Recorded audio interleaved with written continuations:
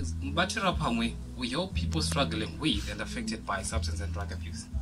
We provide services such as screening, brief intervention, referral to treatment, psychosocial support services, include mental health, substance and drug addiction support services.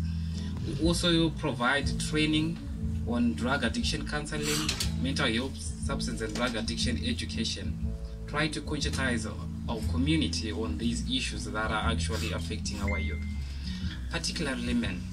It's very alarming when it comes to mental health issues. Men usually is the most affected group. Recent statistics have shown that about 75% of men are actually succumbing to suicide. The same statistics also apply to substance and drug abuse.